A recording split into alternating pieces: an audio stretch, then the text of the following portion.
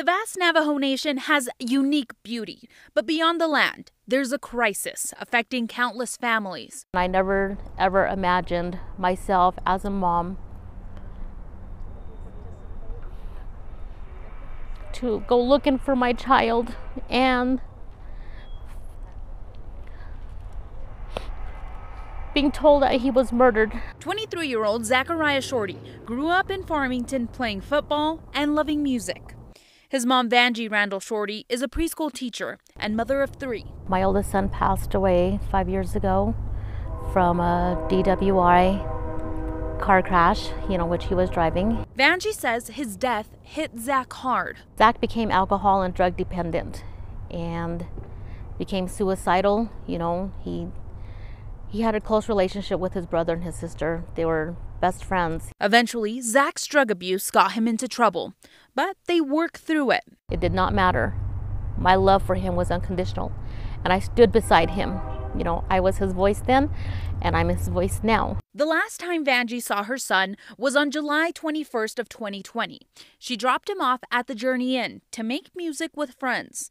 At 11:30 that night, his friends called her, saying Zach walked out and never came back. Immediately, we took our vehicles and started searching and drove throughout the night looking. I waited for him to walk through those doors to call me. Up to this day, it's hard. I still answer unknown numbers, hoping that he's on the other side. The next week, police showed up with the bad news. And they told me that Zach was found. But they couldn't tell her when or where.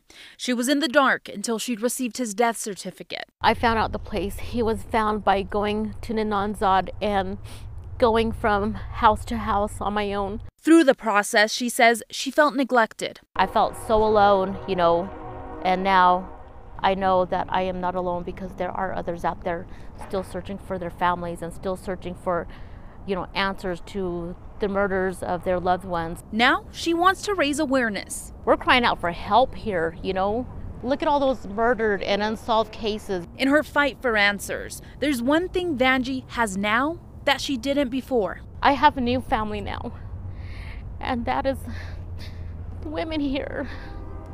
They're my strength and they're my support, and we're going to continue. Reporting in Farmington, Stephanie Muniz, KOAT Action 7 News. Our effort to tell the stories of the missing continues next week. Learn the story behind one mother's search for answers Monday at 6.